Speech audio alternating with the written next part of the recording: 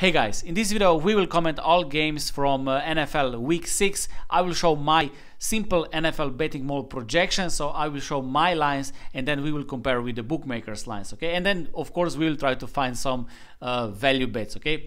If you will like the video, please like it, subscribe to the channel, and of course go to underdogchannels.com, sign up for a free course because I can teach you how to use numbers in sports betting, how you can project the lines in a simple way, and let's start.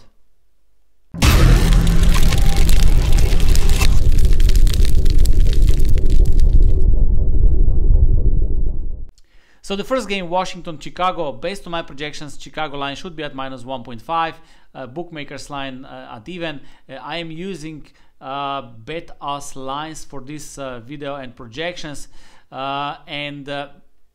based on my projections, there is not enough value. I'm looking for a little bit bigger difference between my lines and bookmakers lines.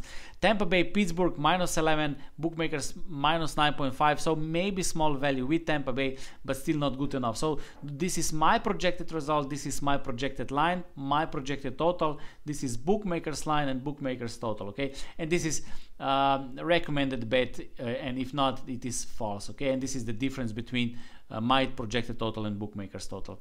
Jacksonville against Indianapolis, this is my projected result, 23-18. My line minus 5 on Indianapolis, bookmakers minus 2, so small value with Indianapolis, but I would like to have a little bit bigger number, at least 4 point difference between my line and bookmakers line, so not enough value. New Orleans, Cleveland, minus 2.5, my line, bookmakers the same, no value. And then we have New York Jets against Green Bay Packers. Based on my projected lines, Green Bay Packers should be at minus 11. Bookmakers have them at minus 7. Because of that, Green Bay Packers is, I think, the best bet this weekend. Green Bay Packers minus 7, okay? Let's check also other games.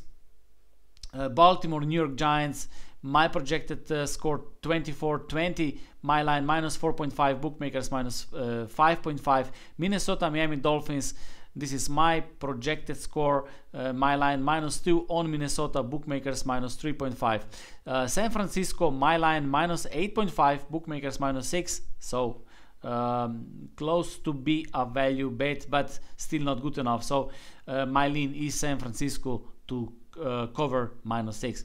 Carolina, LA Rams, based on my projections, minus 10.5, bookmakers minus 10, basically the same. Arizona, Seattle, also same, minus 2.5, minus 3, same line. Buffalo, Kansas City, I have Buffalo at minus 5, bookmakers minus 3, maybe small lean with Buffalo, but I think this could be a close game, so stay away. Dallas, Philadelphia, based on my projections, Dallas should be plus 3, bookmakers plus 6, small value with Dallas.